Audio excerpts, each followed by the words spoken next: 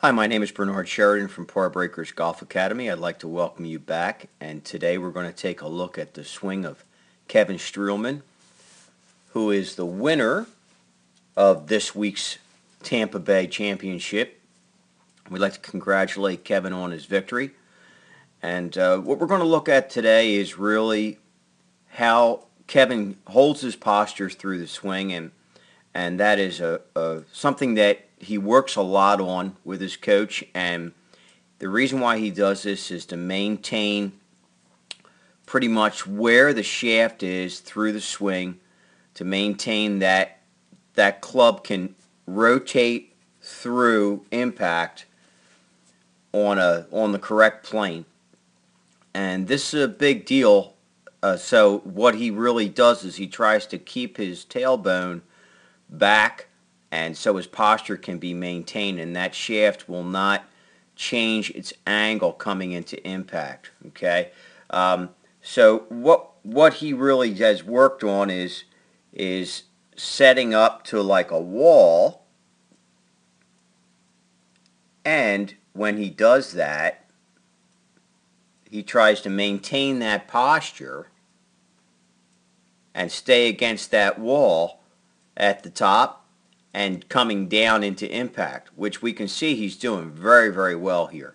So if we take a look here, and here's a good drill. If you go back to my drill with the posture drill, where you set up in your hallway or you set up against a wall somewhere in your home, and you stick your tailbone against that wall and swing back and try to keep your tailbone remaining on that wall, and then down into impact, and then right as you hit it, you're going to come up just a hair and then off. Now, what's happening here for Kevin is this is the 13th hole in round 4, and he was trying to hit a little cut shot in there.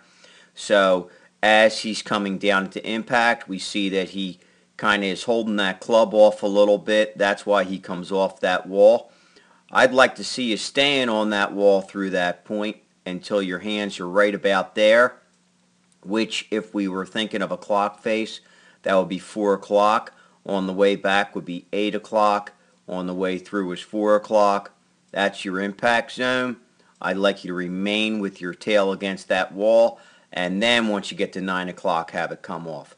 The reason why Kevin came off a little bit early here is because he was trying to hit a cut shot, faded into the hole, which he did a remarkable job at on the 13th hole on round 4.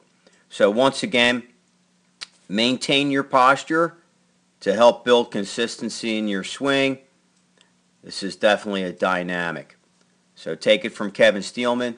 My name's Bernard Sheridan from Par Breakers Golf Academy. Thanks so much as always for being with us today.